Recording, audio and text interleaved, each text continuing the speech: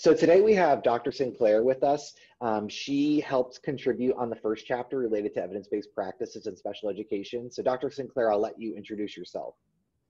Okay. Hi, everybody. My name is Tracy Sinclair, and I am an assistant clinical professor at the University of Connecticut. This is my first year as a professor, and I finished my PhD at the University of Oklahoma, studying applied behavior analysis and transition in particular. And while I was there, I became very involved in the teacher prep program. And that is something that's really important to me. And that is part of what my job is here at the University of Connecticut as well. So I'm currently teaching 2 courses in assessment, and then also involved in the teacher prep program, particularly with EdTPA and the preparation for that assessment. And so evidence-based practices to me are kind of at the root of what special ed teachers need to do. And so that's why I was happy to contribute to this chapter. And I feel like finding ways to infuse those high leverage practices from CEC, evidence-based practices that are put out there by What Works Clearinghouse are super important for teachers to get their hands on. Great. Okay, so we'll just start off. How did you first become involved in research?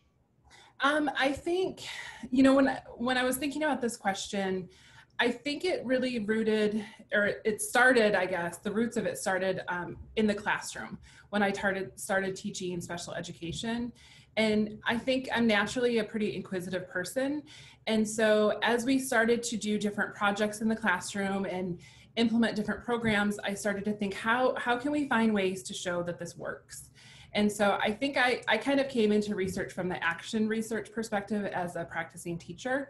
And in my master's program, I got more involved in that and really liked posing the question, finding a solution, and finding ways to address it, and then having that data to show how the outcomes did improve. So I think that's really where I started. And then during my PhD program, just getting involved in different projects and learning the different methodologies was super important to me. And so that's kind of how the methodology developed for me. And I particularly enjoy single case research because as I'm also a BCBA, and so I really like those observable behaviors that we can tackle in the classroom. Great. Okay, so the next question I have is, what are some of the challenges in disseminating research in education? And I'm sure you've seen this on a pre-service teacher prep program side, as well as in-service professional development. Yeah, and I also think as a teacher in the classroom for a long time, it's such a challenge to keep up with what is being put out there by researchers. So I think it's kind of a multi-step challenge, but I think the first challenge is teachers don't have the time to search for research to support what they're doing in their classroom and then read it. And sometimes research can be intimidating for teachers in the classroom to read. There's the paywall barrier. Oftentimes school districts don't pay for journal subscriptions. So if the teacher's not committed to being part of an organization for whatever reasons, but usually financial, they can't get their hands on the research, which I think is one of the biggest challenges that we have. I also think that teachers sometimes are constrained by the district requirements of what they're going to do in their classroom. And so the district comes down with an initiative, but doesn't always explain where that came from. So I think as researchers, what we can do is we can reach out at the district level to make sure that we make our research accessible to support the programs we want to implement in the schools that we're working with. I also think as researchers, we can try to be more proactive in being creative in how to get our research out there in ways that don't involve a paywall. And I think some groups are doing a really great job of that.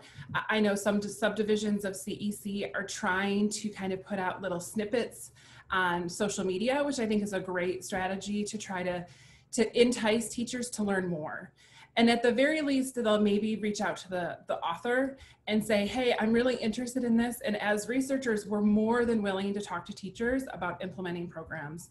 But I think first of all, for teachers, it's a time issue. And then second to that, I think it's a financial issue, definitely. Yeah, it's really interesting, some of the things you mentioned. There actually was a paper that just came out by some people from Florida State, UVA, and then Nadine Gabb. I think she's affiliated with Harvard, but don't quote me on that. And I'll post a link of that with this video, but they were talking about building a team with different levels of expertise to engage in that translation of research to practice. And it was walking through a lot of what you just spoke about, which is cool. That's okay. What advice do you have for people, new graduate students who are wanting to get involved in research? I think this is my favorite question to answer because I'm so fresh out of my program.